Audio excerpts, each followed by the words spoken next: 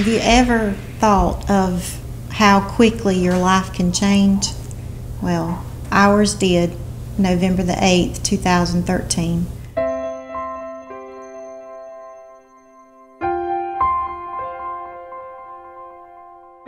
I had the worst headache to come over me and told my daughter to go get some medicine, and instead, thank the Lord, she went and got her daddy.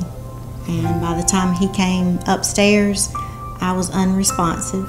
We thought she had died and right there in the house, so no movement, no anything. So.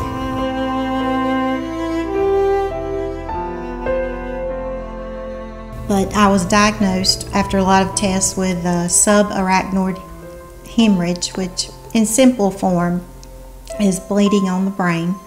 Come to find out, the neurologist told Bud that I had, what, a 30% chance to make it through the night. Pulled me out in the hall and basically said, you know, prepare yourself.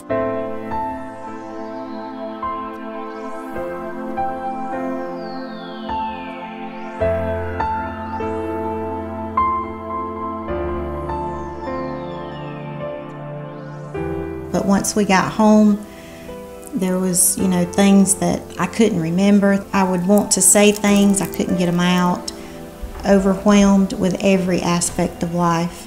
And this is a lady who done everything. So basically here I am, I've never wrote a check. I don't know who we owe or when we owe it or where the checkbook's at or anything. You know, I don't know where the kids has got to be and what time they got to be there. And now all of a sudden, the challenging part for me, I'm having to take care of 3 children and all that, plus a wife who couldn't be left alone, couldn't do anything. So, well, it caused us to really examine what was important. I would say if anything, it's just made us appreciate each other that much more, how fragile life is and how to make every moment count in our marriage. Now he helps with everything. So it's like we're more of a team than before.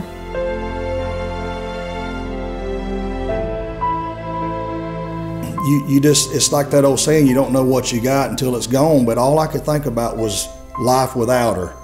And I just couldn't bear the thoughts of that. And it caused me to strengthen my relationship with God. I have to be the father, the godly father that I need to be, the godly husband that I need to be.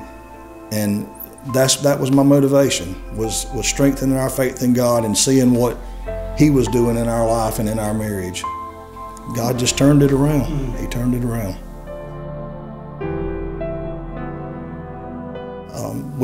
There was a time when all this happened that I had all the emotions that people have. I got angry. I asked God why a lot of times. You know, why was this happening to us? But in the end, I can see now that God was closer to us at that time than He had ever been, and God was doing a work in our life that we just had to open our eyes and see. And our prescription would be is just lean heavily on the Lord. Trust God. He knows what He's doing.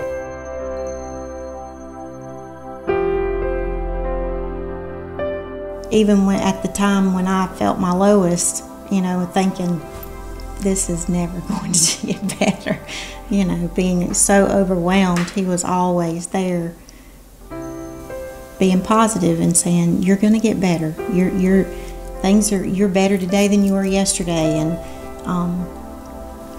He's my rock.